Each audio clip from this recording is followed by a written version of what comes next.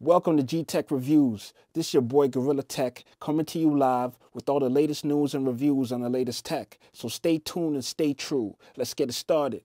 So this is my 1 month review on the Lenovo Legion GO versus the Asus ROG Ally. So this is my 1 month review and this is my take on both of these devices. They're both awesome devices. They do it all. I feel like we're living in the fucking future right now. We're living in the future right now. This is something I've dreamed about since a little kid. I always wanted an all-in-one device. Ever since I had a PSP, I'm like, I wish this PSP could do more than just play games. Fast forward to today, here we are. You know what I'm saying? We got two full-fledged, fully operational computers compacted into handheld designs, which I find crazy.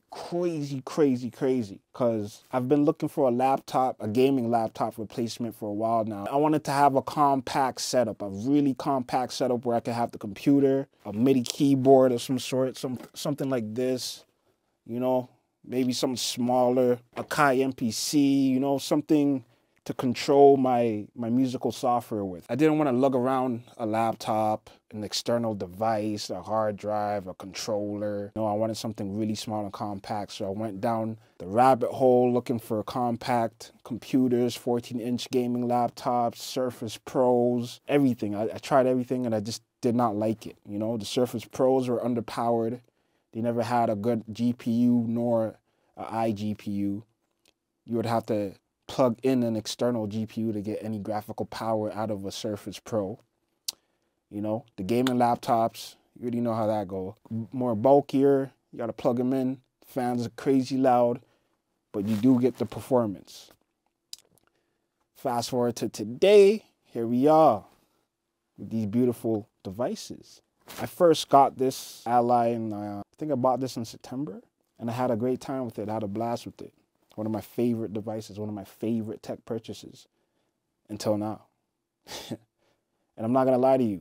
The Go has its quirks. The Go has its quirks. It's a fresh device. It needs to be optimized. So I'm waiting for the update. I bought one first week of launch. It was horrible. The software was horrible. Everything was glitchy. The games ran awful. I took it back. And I ended up buying another ROG Ally, right? But then I started missing the bigger screen because I use these devices as my main device. So I would use this device to edit photos, edit videos, play the game, make music, surf the web. And you could do so much. You only could do so much on a 7-inch screen, right? I bought an external portable monitor, but you don't want to pop that out every time, right? So when they came out with the 8.8-inch screen, 2K resolution, I was like, here we are. Finally, somebody came up with something that I need. Right now, I'm running the beta BIOS, the latest beta BIOS on the Lenovo GO and the beta video drivers. And it's been running flawlessly. All my games run perfectly. I love it. ROG Ally, well optimized. It's been out for just a little bit over 6 months now. It's been out. Love it. Runs flawlessly. I'm going to be going over a few points about these two devices. Who are these for? Why did I purchase these devices? Use case scenarios. Which one am I keeping? And are these a good desktop/laptop replacement? And my final verdict on which I choose. So just a couple pros and cons of each device. Like the pros for this Legion GO, it has an immersive 144 Hz 8.8-inch screen, modular design, comfortable design, comes with the carrying case, has 2 USB 4 ports, eGPU support, and removable control. The pros with the Ally, it has an eye-catching design, compact and portable, immersive audio. These speakers are crazy. Beautiful 7-inch 120 Hz display with VRR.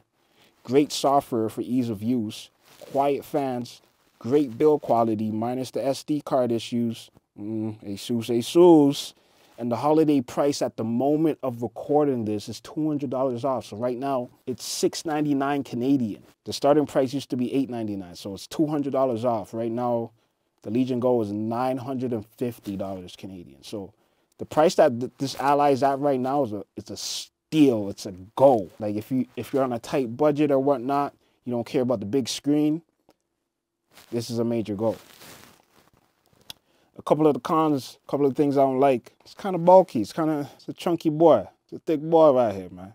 I'm surprised that Lenovo went with a one-fan cooling solution. So it has one fan, so it makes the fan a bit louder because it has to work a bit harder. And one thing I did notice when I did open Lenovo Go, I don't know if you can see through the camera, but there's no filter behind the grill in order to stop dust from building up inside the device. I did not like that. The audio, not it. This is just not it. The software is not optimized yet. There's not a straightforward way to check for updates to make sure your device is up to date and the drivers are up to date. You kind of got to jump through a couple hoops and figure things out, jump on Reddit, jump on YouTube. Kind of annoying if you're not techie or hands-on with Windows. And it feels more like a tablet with controllers connected to it, which I don't mind. I don't mind that. You know, but all in all, good device, it's solid. I don't have any of the issues that other reviewers are speaking on. My grips aren't wobbly, you know, it's pretty sturdy.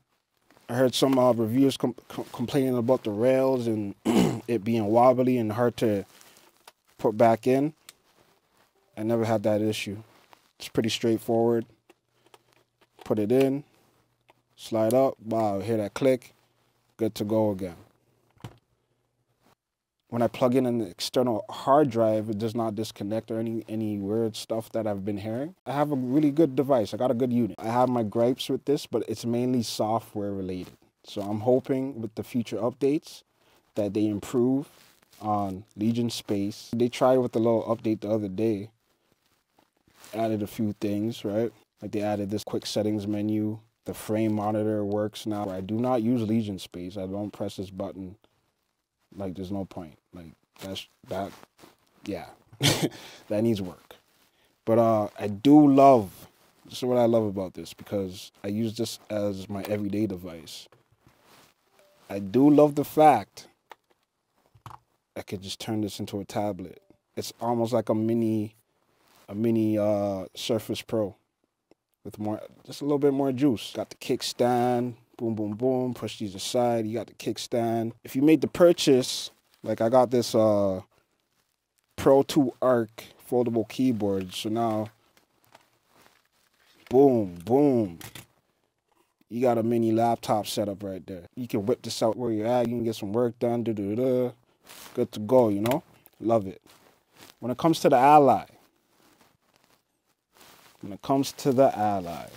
some of the cons, as everybody knows, SD card failure, rampant on these.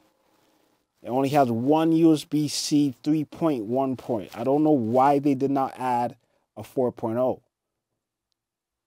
Actually, I do know why. They want you to spend more money, but tis, Asus, tis.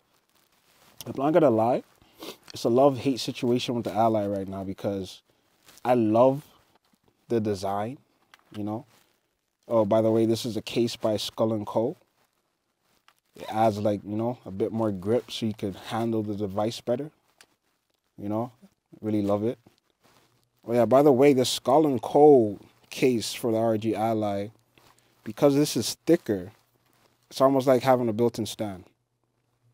You don't gotta just plop it down and it's standing, right? I actually really like that feature with the case.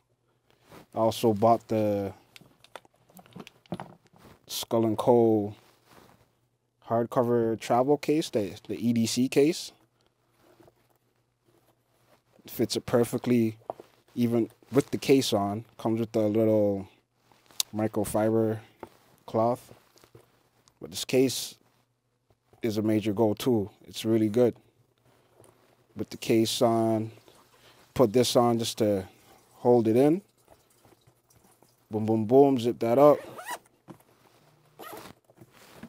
You're good to go. Nice and compact, nice and thin compared to the Ghost case. But yeah, love and hate relationship with this device just because of this right here. If this was a 4.0 USB-C, I would have kept it because I could add any eGPU. There's a whole slew of eGPUs coming out next year. So this would have been perfect if I had access to Thunderbolt, but I don't. Nobody wants to shell out You know, $1,500 plus just for XG Mobile that you can only use for one device. That's crazy to me. I nearly made the purchase, but I said, nah, you know what? It's not even worth it. Because if I get rid of this, then the XG Mobile is useless to me, right? Unless I have another device that has the same port, which I don't. So it has no third-party eGPU support. You have to buy Asus's eGPU, the XG Mobile, which is hard to get in Canada for some reason. They don't sell it in the stores. I do not know why. They sell these in every Best Buy, but I cannot find an XG Mobile for the life of me.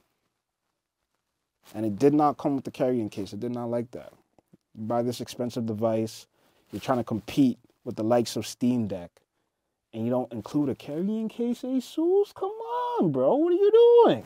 And it has a smaller 7-inch screen. I don't think that's a con necessarily, but if you plan to work on this device and this is your only computing device, that 7-inch screen can feel a little bit cramped after a while. So, my final verdict. If you're using this as a laptop replacement, one of these devices as a laptop replacement, I highly recommend that you go with the Legion GO. If you're just gaming and you have your main rig, you know, whether it's a desktop, a laptop, your console, and you just want something that's portable with the power to play some up-to-date games, go with the Ally. Because right now, the price that it's at, it's like the same price as a PS5, so, and you get way more than a PS5 in this little small package, right? You could also plug it into the TV, use a controller, boom, console. So that's my review on the Legion GO versus the ROG Ally and what device I decided to go with. Leave some comments down below and let me know which device you decided to choose. And also, thank you for staying tuned for this very, very special video to me because this is my first YouTube video. And leave some tips down in the comments on what you would like me to review, ways I could make better videos, more entertaining videos, more informative videos. And yeah, man, let's rock on. Let's get this going, bro. Like, these are two beasts right here, man. Like, I highly doubt that you're gonna feel like you're missing out with either purchase. They're both great devices, right? If you get the ROG Ally, you're good. If you get the Legion GO, you're good. You know? So don't feel like you're missing out. If you already have an Ally, you don't necessarily need this unless you want the bigger screen and the USB 4.0.